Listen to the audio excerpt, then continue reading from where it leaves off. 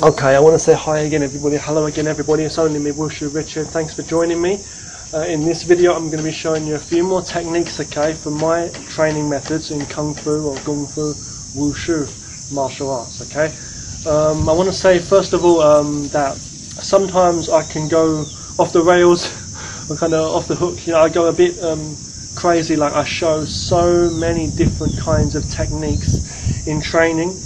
And I cover so many different concepts, and it's hard for people to see in videos because I know obviously if you have somebody here to train with, if I have some more people in the videos, let's say, that I can do applications with, that will be much more better for you to see, okay? But I'm very sorry I don't have anyone right now.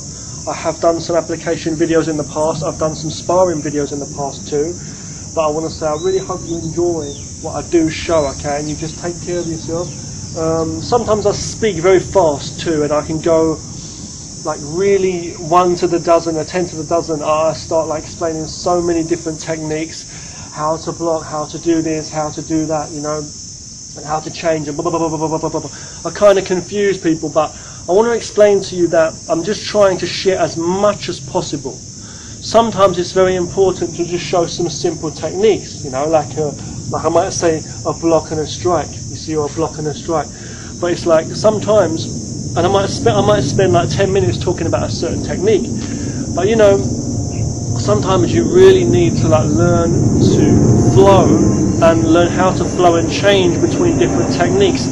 So if I spend a very long time showing you a certain stance, or how to keep your roots, you know, or if I talk about the concepts of flows, each technique has its own way or ways to practice, and it's deep, but it's like the most important thing is you want to understand how to flow and change, and sometimes by looking at multiple angles and multiple techniques and scenarios, you can understand them all more, you understand the whole flow of martial arts in general.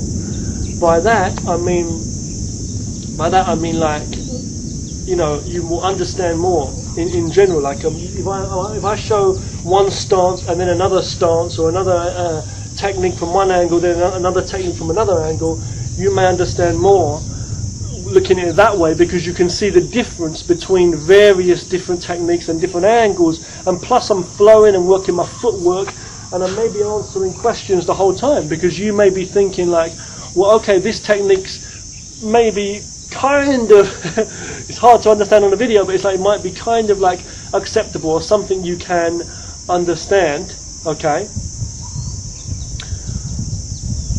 But it's like you may, you know, wonder what would I do if I was facing another direction, or how would I be able to fight from another direction? How would I be able to change my position and fight?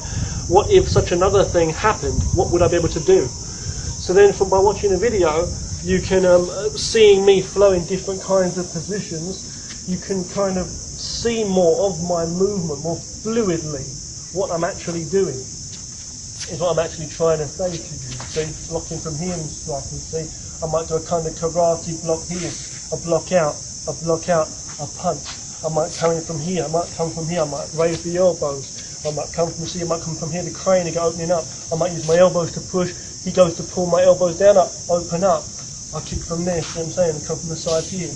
I might come from here, I might go, never low kick, I might go from the side there, I might go from here, and I might come from the side here. So whatever angle is coming, I'll be flowing and changing from different positions. You see what I'm trying to say, and showing the moves from different angles. And it may be hard for some people to understand why the hell, you know, if I stand here and just tell you, okay, get into this position, do a block, you know, or get into this position, you know, step back and do a punch. It's like, you say, well, hang on, that's not really realistic, that's kind of unrealistic in real life situations, what you might say. If I say, stand up and do a hammer fist stroke to the head, you might say, well, how is that realistic? Or spin around and do an elbow. So don't say, well, how is that really? I have to explain a certain thing. Someone comes to grab my elbow, I come out with my back fist, see? Someone comes to touch my body here, I bring my elbow in and my hand's still facing. I explain the certain technicality of the actual moves, I'm saying. It's kind of hard when I break things down into simple techniques sometimes. But it's like if I start explaining things like, you know, how to change and what I'm actually doing, you know, then it becomes more, you know, more. It sometimes becomes more easier for me as well to explain what I'm actually doing. When you see me do a move like this, for example, I don't always do this kind of big starter, do I? Is it for show? In the beginning, when I was like younger, I used to look at certain kung fu styles and think, wow, it's so cool looking, or certain movements, you know, like that. Or like doing certain techniques like this, you know, and things like that. You know what I mean? I used to think it was so damn cool looking at people doing certain cool techniques. But it's like later on I was thinking, well, what's this and what's that? And you're like a child, you're like a baby. As you grow older, you start to ask yourself, what is it? And you mature in the martial arts and as a person. And you start thinking, well, what is that? And what is he doing? You know, and how can I use that? Or how would I work this into real life? Okay, people say all this martial arts stuff like this show, and there's certain things that won't work. There's certain people that are so-called experts that say this stuff is all showy and it's only for exercise. And I'm telling myself and asking myself, hang on, a lot of these are all martial arts techniques. They're not dance routines, so they must have some kind of use to them, as in the ways you can apply them and adapt them differently, but also the way that they actually are without changing anything. So looking at a certain technique and you're doing a big punch like that, for example, you know, or you're doing a certain technique where you're doing a big, some kind of flashy stuff, I ask myself, what is that about? And I ask myself, how can I use it? And I start looking for those techniques, flows and stuff. So I'm doing any kind of flows I know. And it's been a lot of training and practice, believe me, in my life, you know, to actually come to more of an understanding.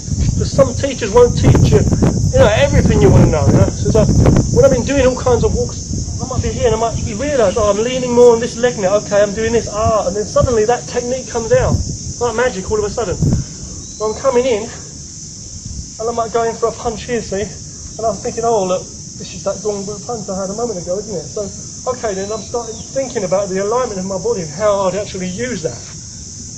You know? Someone might come to grab me from here, I might come under his hand here, see?